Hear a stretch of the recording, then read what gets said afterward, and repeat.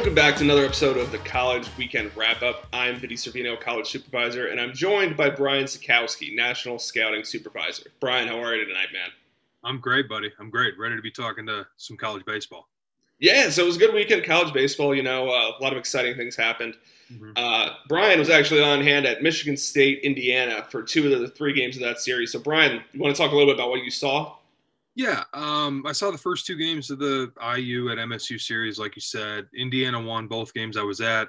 Michigan State won today to salvage one. Was kind of a dominating Indiana performance. They won like 8-2 and 10-4 in the games that I saw. And it was kind of a cold, windy weekend, so like not super fluid, explosive baseball being played. But Indiana didn't have any problems hitting fastballs. I think that was something that you can really take away. And their pitching staff looks pretty good. Like, obviously, I saw McCade Brown on Saturday. He's a guy that you and I had pretty high up our draft board heading into the season, and looks like he's a guy even rising from that. Hammer curveball, like one of the better pitches in college baseball. Big righty, can get into the mid-90s. Just, it wasn't a fantastic look that I had. He sprayed the fastball some, but the quality of the breaking ball is really, really strong. And he competes, and you can kind of see it when he kind of like gets upset and like has to rear back. Then like all of a sudden it's like 96, 85 mile an hour hammer, and it's like, oh, okay, now I get it.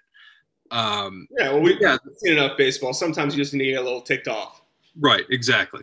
And I've seen that from guys over the years. Like, one that stands out is Zach Thompson a couple years ago, Kentucky. Yeah. Like, gave up a base or a couple base hits in the first inning, and then, you know, like you watched him kind of get upset, and then from there it was lights out.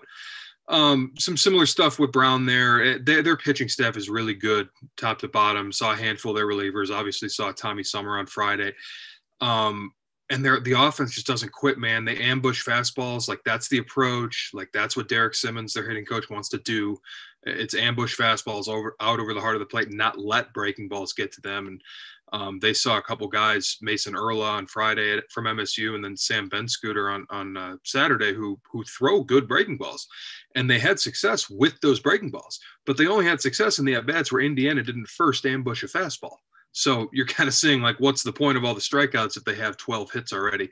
That was kind of an interesting little look. But, yeah, man, I think Indiana's kind of them, along with maybe a couple others, kind of the first quarter of the season in the Big Ten have really kind of established themselves as the group to beat. Yeah, obviously, you know, Indiana's top 10 team in our rankings, and then we have Michigan, who's right outside of that. Had a little bit of a weird line this week for Michigan, but you look at those teams along with the upstart teams, kind of like a Rutgers or a Northwestern, Maryland showing out well early in the year. So certainly a competitive Big Ten. Iowa off a massive series win this weekend. Yep. It'll be a competitive Big Ten, I think, for the rest of the year. Yeah, no doubt. I think it's Indiana, Michigan, and Nebraska right now. Sure. Like, really, you know, and like you said, Northwestern's been somewhat of a surprise. Like, no one expected them to be bad, but they're good. And, you know, like, that's obviously a positive thing. Rutgers is the surprise. That's a team that's playing really well. They're around 500, like, has not been a competitive baseball team much since they joined the Big Ten, however many years ago.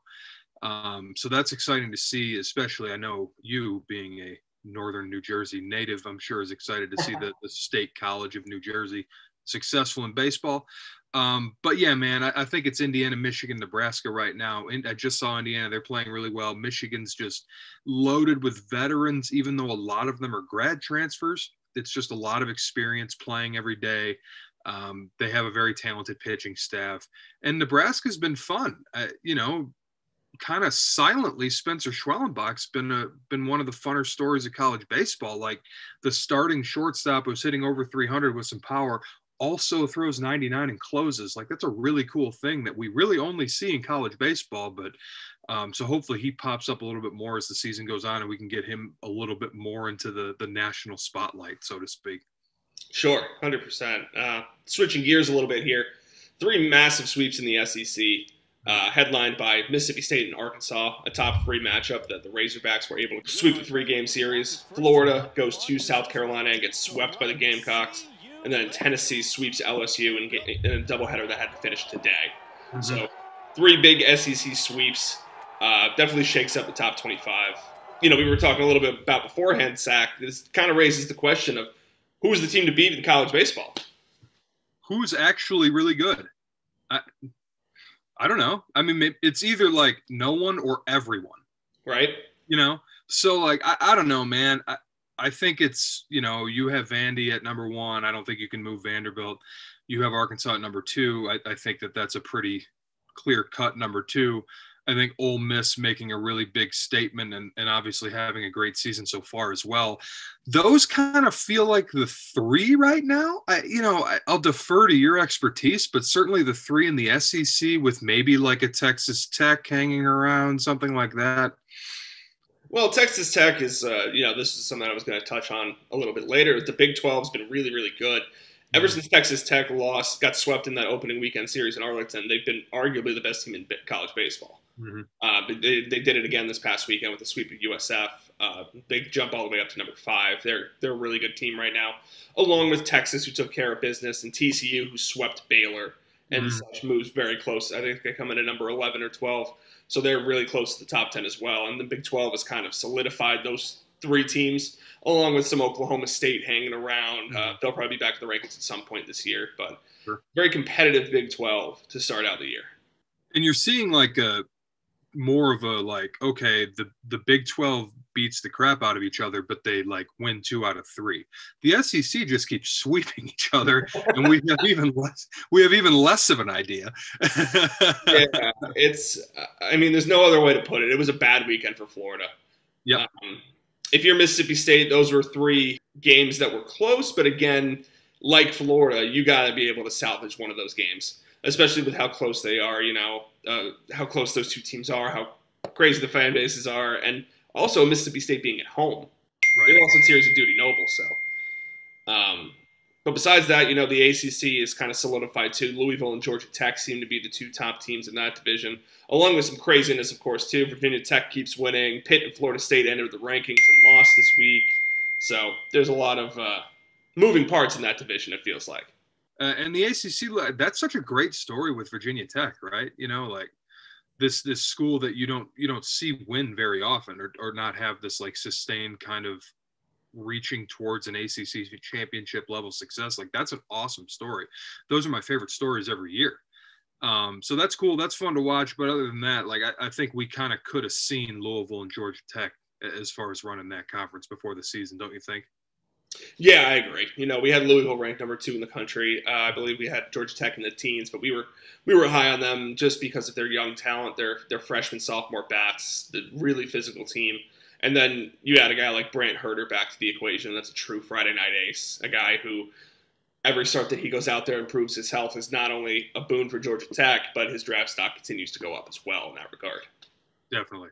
Speaking of draft stock, you touched on Florida.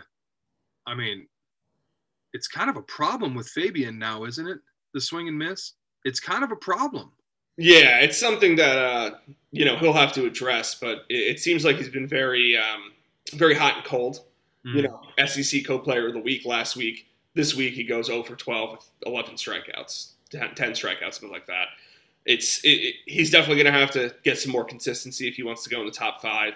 I still think he's probably a solid first-round pick, but coming into the year, he could have been 1-1. There was some conversations about that. Now it's like, will he go in the top 10? Will he go in the top 20? And questions that just kind of seem to trickle and onward. Right. No doubt about it, man. Hopefully he finds that consistency and makes our jobs a little bit easier.